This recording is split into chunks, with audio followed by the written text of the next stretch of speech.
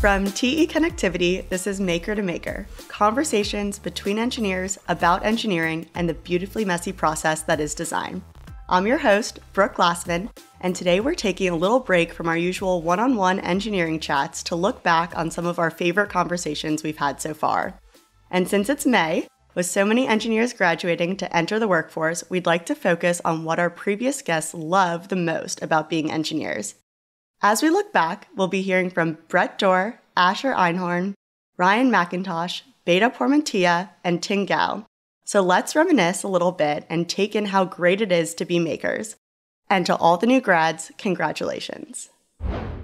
So Brett, when we were talking the other day, you made a comment that I really liked, and it was that there's an emotional component to the machines and that you feel like you're in a conversation with materials. And from my point of view, I agree that engineering is a story, and what you build and what you create, there's always something deeper behind it. So I would love for you to maybe elaborate on that point. An important thing that happens when you're making something, and I think one of the reasons why actually it's not enough just to design something.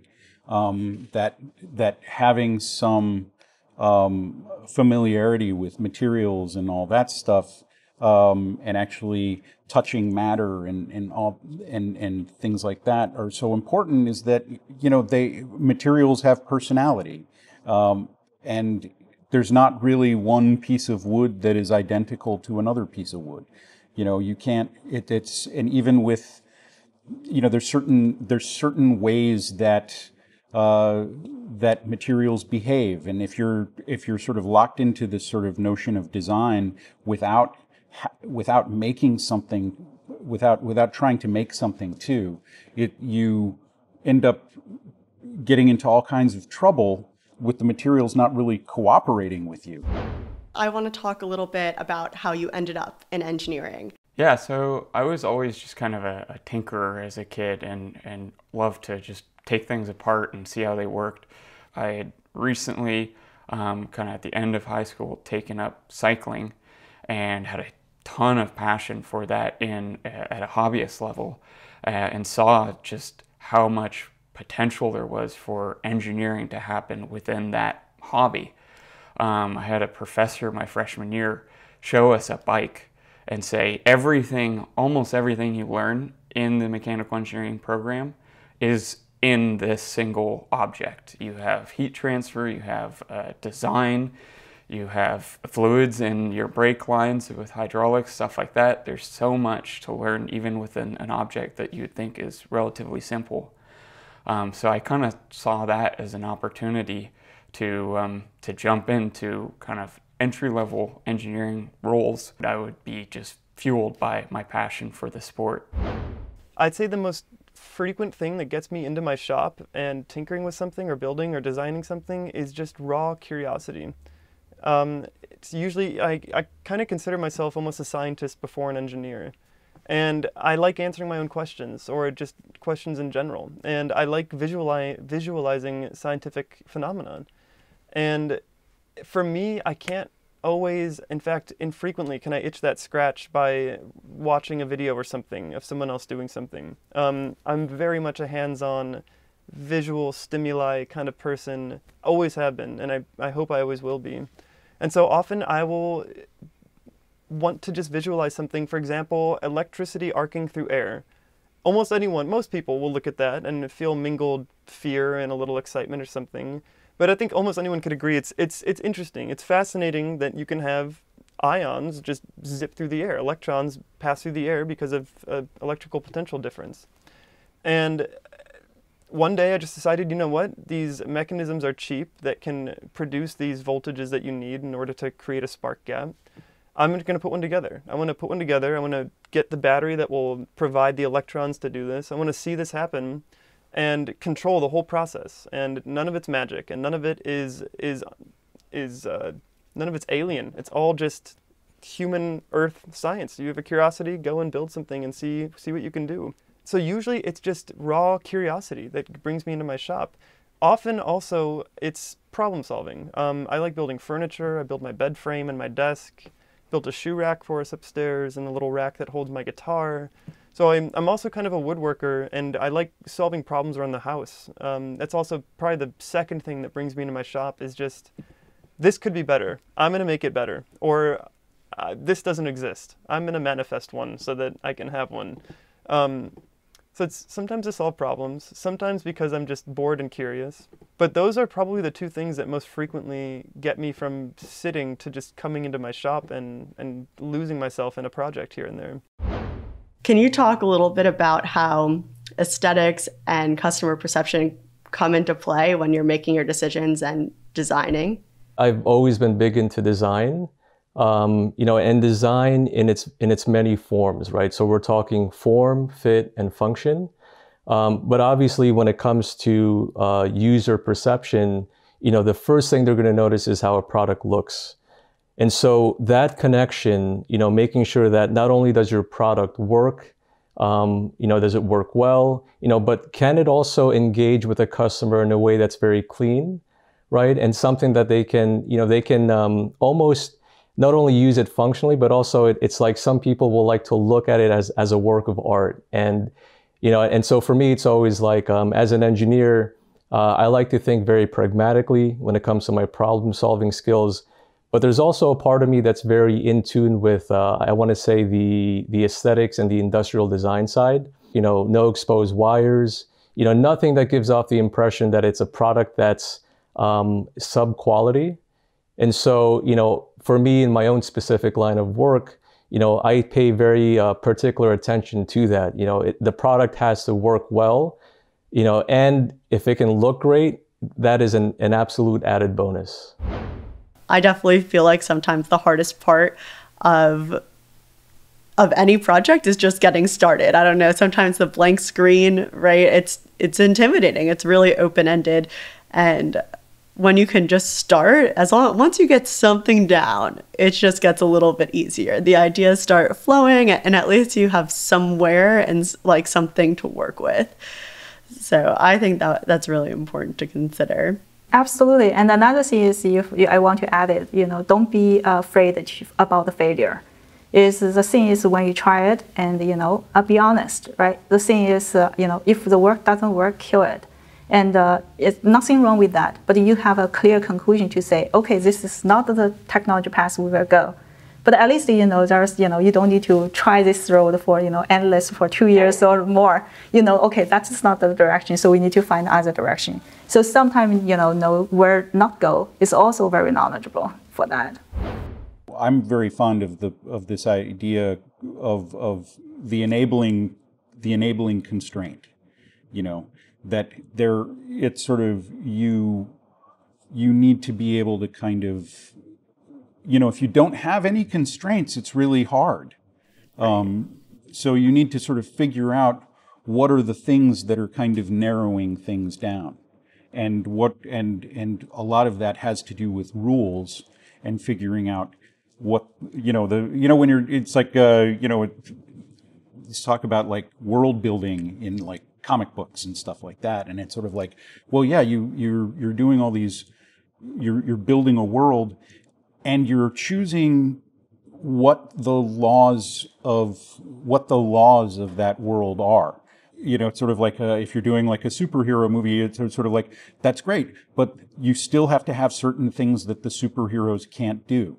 You have to have, if the superhero that's one of the criticisms when people are like with Superman, they're like, he's just invincible, like nothing can kill him. Like you have to have kryptonite, right. And he can't pick up, there's not a way, and maybe there's a way that you can figure out how he can interact with kryptonite maybe he can find some gloves or something. I don't know. Maybe, right. Maybe that's, but they have to be consistent.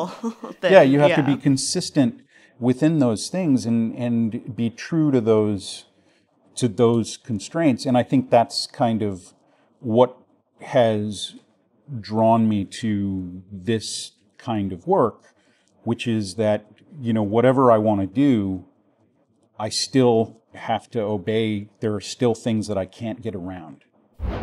One of the things that I like to ask people who come onto the podcast, I like to ask, when you look in the mirror and you reflect on everything that you've accomplished so far in your career and everything that you've done, what would you say your X factor is that has helped make you so successful as an engineer and as a scientist? What has helped you really stand out and really excel? I'm not sure whether I'm successful or not. I think, there's a still, continuous journey for me to grow. But there's a couple of things that I value a lot. One thing is, as mentioned, I'm always curious about a lot of thing. I think this kind of curiosity making my daily life very fresh. So I would encourage people always, being curious about what can be done differently. And, if you always ask and say, hey, what can I do differently? And then, that might give you some kind of a different thought you never had before. And another thing is always being open-minded. And a lot of time we say, hey, we cannot do this, we cannot do that. And on the other hand is, there are a lot of things you can do. So think about is, where you can approach and then to get things done. So this is, and also is, you in this world, you're not alone. There are so many different experts, and then there are so many knowledges around. Leverage them. Reach out and to talking to, this person or that scientist or that engineer, and to ask and say, what does this matter? Teach me, educate me about, what this technology is. And those kind of things will make you, much powerful because, you are not like need to getting another degree or, reading tons of the books to get the knowledge. And those people can give you some conclusion in half an hour and give you the most practical knowledge, in the short term. So I think that is always a good thing, is being open-minded. And another thing is always try it. Take the challenge, take the opportunity. Another time is you always doubt about myself. At least sometimes I doubt about myself, is whether I can do it or not. I think it's very important to always ask why you're doing something. When you move on, when you look for the right answer and don't ask why, it fosters ignorance, it fosters mindlessness. It takes time to ask yourself why you're doing something or why something happened. And it takes time to dig up that answer, but ultimately it will often save you time because it will give you the context that you need to do something better in the future. And this has been a huge struggle and challenge, actually, engineering-wise. The art of it is relatively simple for me, and I'm not that great of an artist. Anything becomes very dynamic the more closely you look at it. I find simplicity and complexity to not be inherent traits. I find them to be matters of perspective. Anything can be simple or complex. It completely depends on the disposition of the person who is assessing them. A worm could be simple or complex. The infinite cosmos could be simple or complex. It depends on how you're going to contextualize it and how you're going to discuss it. And so it is a piece of art born from the scientific method. And the satisfaction I get from that is hard to put into words. It's very, very satisfying to lose yourself in something and have both of those bits of your brain going, that romantic side that's subtle and quieter and is just looking at shapes and colors, and that more analytical side, which can be loud and kind of foreboding and keeps you tempered and keeps you slowing down and making sure you're not making mistakes. And you kind of just settle into this little nook right in between those, this romantic and this more analytical side, left brain, right brain. And it's dead satisfying, let me tell you. And it doesn't mean that what you're doing is particularly difficult or unobtainable or anything like that. It's just it's a mindset that people don't frequently ask them, demand of themselves. You know what I'm saying? People don't frequently give themselves the opportunity to settle into that little nook between romantic and analytical thought. But I think I don't think it's discussed enough. I think more people should try to find it. It takes some discipline, but I really think more people should try to find it. It's a bit of a journey, as with everything. As you said, you had to try and fail and refine and look at your process. But through that journey, you were able to accomplish what you were hoping to do. And it sounds like it serves as a bit of a stress relief and something that you can be really proud of in the end. I want this to be more accessible to people in the future. In fact, it's been almost like a business venture I've entertained in the past of just creating kind of more maker spaces, I guess, that kind of space, but with kind of a greater artistic innuendo to it. Maker spaces now are really cool. I'm a huge fan, and I think they're great resources to have, especially on like campuses. I just I'm always willing to do something, to go and do something, to wake up earlier or to sacrifice some more time somewhere or other. The more you do it, the easier it gets. If you just constantly tell yourself, I'm going to go do that, I'm going to go do that. If it takes less than a minute, do it now. It's another mantra that I kind of live by. Curiosity, imagination, wonder. These were things my mom always also really encouraged in our household. I mean, we had things written all over my house that were, anything from the Einstein quote where he talks about how important curiosity is. She would play classical music. She did the classic stuff. She played classical music for us every night when we were going to bed. We would read all the time. We were constantly having stories, constantly playing games. We were not a video game or much of a screen house is the other thing. In fact, I went many years of my childhood without having basic cable. We had a trampoline, we had games to play inside, we had dominoes and Tinker Toys and all the things that you can get your hands on. And I think that's what really helped foster my own sense of imagination and curiosity that I still carry. It was just the only thing I knew as a kid. It was the way I was constantly entertaining myself. And then as you continue to grow up, your toys just get fancier, and your piggy bank gets a little bit bigger, and everything gets a little bit more satisfying, and you're able to stretch your arm out a little bit farther, and it just becomes more and more fun. At an early stage of pursuing mechanical engineering, there was this kind of realization I had that I was very fortunate in that I've picked a career path that gives me a lot of ability to help people and help the world and create things that can make lives better and the planet healthier.